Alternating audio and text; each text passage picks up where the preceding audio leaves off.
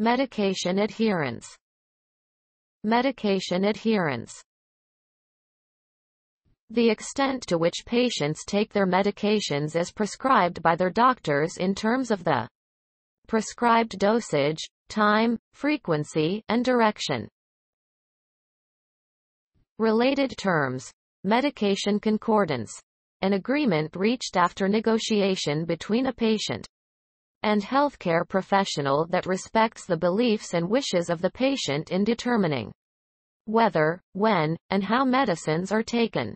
Medication persistence.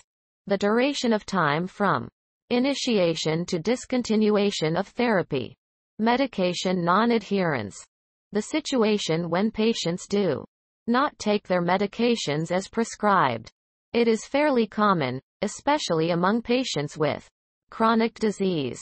When this is the case, it is important for physicians and other health professionals to understand why patients do not take their medications. Reasons for intentional medication non-adherence.